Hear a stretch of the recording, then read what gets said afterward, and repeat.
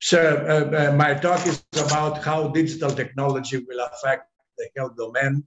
I don't have any conflict of interest regarding this lecture. And we know that we're talking about digital technology in medicine. We mean drug development, disease diagnostics, analysis of health plans, health monitoring, digital consultation, surgical treatment, managing medical databases, personalized treatments, and of course, medical treatment. When we're talking about e-health, we're dealing about big data, cloud, telemedicine, artificial intelligence, m-health and p-health. And this is all about departments, states, and of course, registries. A very crucial part of the e-health is telemedicine, which it deals with preventive medicine, education, telerehabilitation, arrhythmias, chronic diseases, lifestyle, and so forth. Artificial intelligence is very important nowadays, and it is incorporated in imaging techniques. It deals with coronary artery disease and heart failure, electrophysiology, prognosis and treatment, and also enhances diagnosis.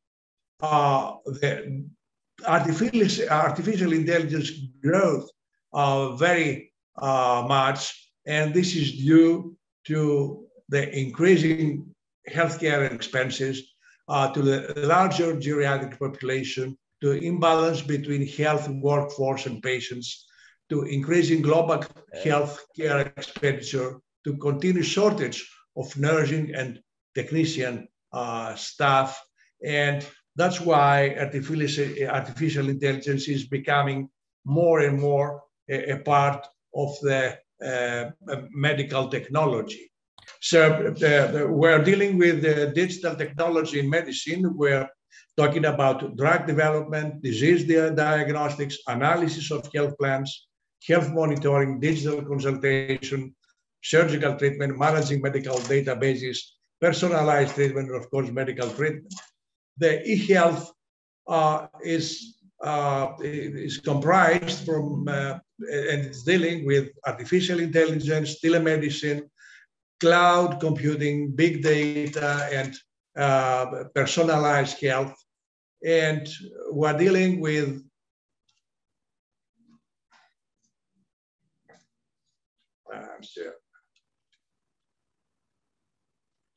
when we're talking about telemedicine, we're referring to telerehabilitation, arrhythmias, chronic diseases, lifestyle, preventive medicine, and of course, education. Artificial intelligence is improving a lot, and it's about enhanced diagnosis, prognosis and treatment, electrophysiology, coronary artery disease and heart failure, and of course, imaging. The drivers for the improvement in artificial intelligence in healthcare are the increasing individual healthcare expenses, a larger geriatric population, the imbalance between health workforce and patients, the increasing global healthcare expenditure, and the continuous shortage of nursing and technician staff. Since the last year, there is a list of the medical devices with incorporation of artificial intelligence algorithms, and all these lists have been produced by the American Heart Association and approved by the FDA. Now let's see a few examples. For example, how radiology is compared to computers. The radiology, as we know radiology so far, has many false negative and many false positive. And 31% of the American radiologists experience a malpractice claim, and probably this is the reason that the radiology residency in the United States is decreased. On the other hand, by artificial intelligence In other words, by the diagnosis of the disease by the computer, the accuracy is around 95%, especially in mammographies. Many breast cancer surgeries could be avoided. Definitely, the artificial intelligence can do better in pneumonia than the physicians. And also, there is an accurate diagnosis of the CT of the liver, lung, brain, and as compared to board certified radiology. And furthermore, the computers are cheaper. Also, nowadays, there are many companies which produces AI algorithms for radiology. There are many FDA approvals, and it seems that the more simple cases will be analyzed by the artificial intelligence, and the radiologist, the physician, has to do more complex cases. So this is the end of radiology? Probably not. I will refer to a famous doctor from Harvard Medical School who said that if a physician can be replaced by a computer, then she or he deserves to be replaced by a computer. Also, the pathology, in pathology, artificial intelligence has a lot to do, and probably it's better, the computer is better than the physician who reads the pathology specimen. And we know that when the specimens are read by the pathologist, there is a striking heterogeneity. The agreement is as low as 48%. On the other hand, the reading by the computer, by an algorithm of artificial intelligence, have many advantages. The computer can see the whole slide. The algorithms notice things that can be missed. There are also analysis of the DNA sequence, the RNA sequence, the proteomics, and the time is much less. So probably in the future, the computer will replace the pathologist. In dermatology, the artificial intelligence has a lot of advantages, especially in the diagnosis of melanoma. And we know that the physician is doing mistake in the melanoma diagnostic up to 50%. So the benefits of AI, there are some readings in the newspapers, like advice on health. Doctor does not always know best. End of doctor knows best. Ophthalmology also has to, in ophthalmology, AI has many things to do, and especially digital medicine and telemedicine, especially in the interpretation by the optical computed tomography of the retinal diseases. And here you can see that by using an iPhone and this tool here, you can see the retina, and then you can transform by telemedicine these pictures to a more specialized center for be seen by a specialized ophthalmologist. In cardiovascular diseases, the EKG are machines that can predict, even if the rhythm is sinus rhythm, they can predict the atrial fibrillation. Also, the echo interpretation can be done very rapidly using artificial intelligence, and also the MRI. And of course, we all know the smartwatches, which are used quite often. And in the near future, a major diagnostic tool will be such a smartwatch, which is seen in many cases more and more. In oncology, we know that artificial intelligence improves the interpretation of mammography, and also the analysis of mutation is very helpful in the prognosis and the treatment of many cancers.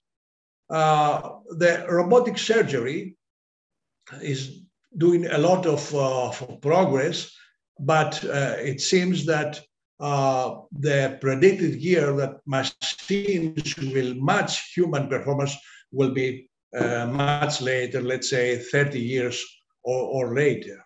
So artificial intelligence and digital medicine and telemedicine is very important in the treatment of mental illness. We know that mental illness is a dominant factor tied to misery. And we know that patients prefer to share their thoughts with machines than a doctor. And psychiatry is a major field where the telemedicine is doing a lot of progress. Nursing also is going to be influenced by the new technology. The robot nurses will help to deliver food and medications, will take the vital signs, while the remote monitoring of patients will be more and more, and therefore there will be a reduction in the hospital workforce. Of course, always we have in mind that a patient probably prefers to talk to a physician than to talk with a computer, but things, I think, are changes. Are you concerned about the increase in artificial intelligence? Personally not, but I'm concerned about the decrease in real intelligence. We all know President Obama and his wife, and 7 years ago, he said that I want the country that eliminated polio and mapped the human genome to lead a new era of medicine, one that delivers the right treatment at the right time, every time, to the right person. This is the beginning of personalized medicine. When we are talking about the traditional medicine which is performed nowadays, traditional medicine assumes that all patients with common signs and symptoms share the same pathophenotype and will respond similarly to medical therapies. But we know that there is significant heterogeneity within the same phenotype. But on the other hand, the precision medicine does not assume a common phenotype for studying the population across. For example, patients with hypertension or hypercholesterolemia may display different pathophenotypes at a molecular level. The precision medicine incorporates lifestyle, genomics, environmental exposures, various omics and sensors, and describe a pattern, a different pattern for every patient. So if you, let's see this example. Let's imagine a few patients who have some kind of disease, and now we give them the same dose for everybody, let's say 100 milligrams. But according to the genotype, there are a few patients who will need 500 milligrams because they are ultra-rapid metabolizers of this medication. There are many, the main bulk of the patients who will need the 100 milligram dose. And finally, there are poor metabolizers who will need only 10 milligrams. So by analyzing the genome, we can find some population who will need another dose of this kind of medication. Of course, there are difficult ethical, legal, and social issues. We need to ensure the genetic privacy. Always there is an anxiety which is associated with the knowledge of the genetics. We don't know how will doctors use the information. We need to educate the participants, doctors and nurses, and of course genetic counsels. And of course, we have to be cautious about the use of this new technology and new data from the insurance companies. Now, the societal impact of personalized medicine, there are many legal and ethical questions. Who should have access to the person's genetic profile? How will we protect the genetic privacy and prevent genetic discrimination in the workplace and in our healthcare? And how will we, as consumers, use genetic information to our benefit?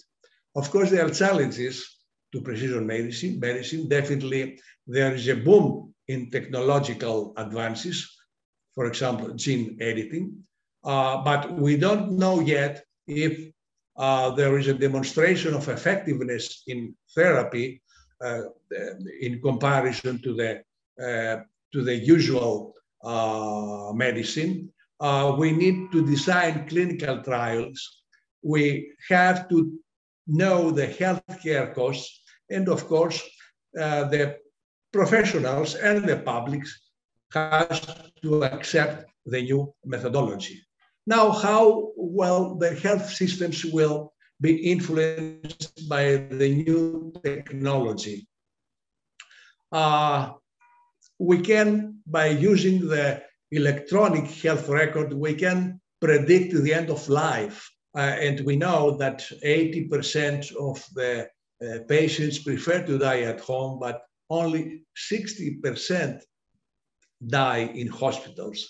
So I think that the readmissions, the hospitalizations will be reduced by artificial intelligence, and definitely at no cost. Also, the sepsis can be predicted by artificial intelligence, and we can prevent the nosocomial infections. Patients could be at home and could be followed up by surveillance video. In the era of the coronary, of the intensive care units, we can have intensive care units which will be electronically connected with each other, and of course the personnel of the coronary care unit will be reduced. And definitely the artificial intelligence will empower non-physicians to take on more work.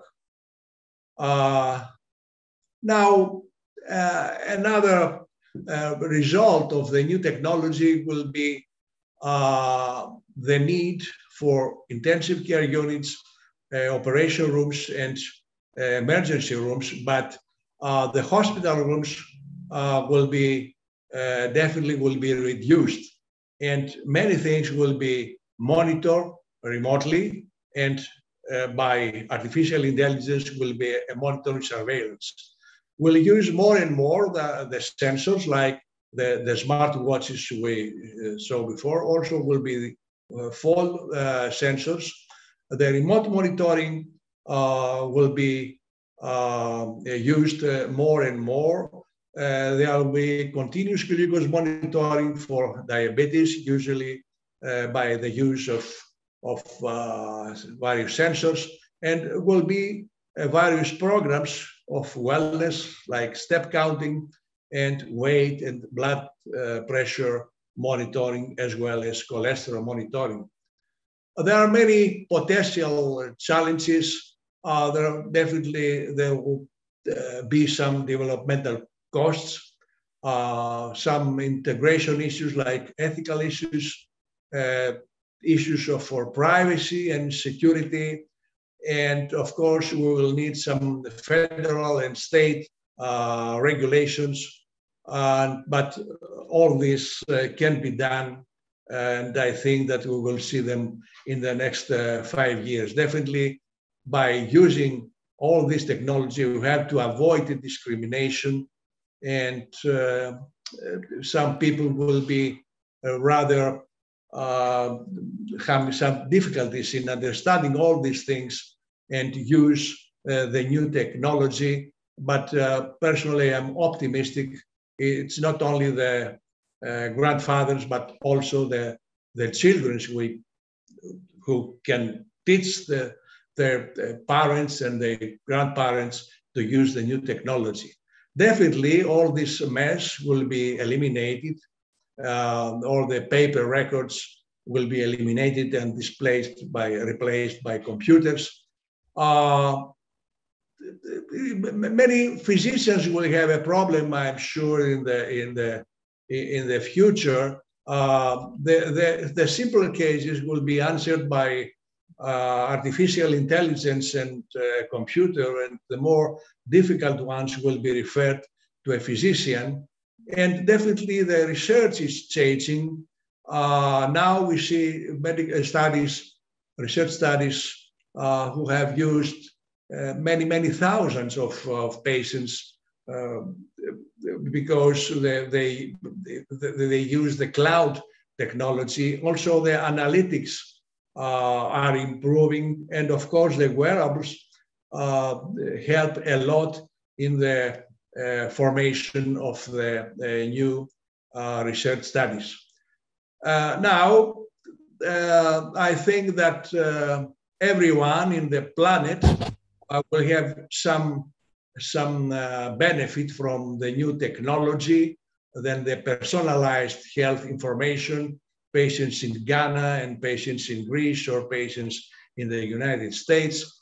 And just for the end, to say that a robot called Xiaoyi passed China's examinations for human physicians. This is just for some kind of thinking in the past. Thank you very much for your attention.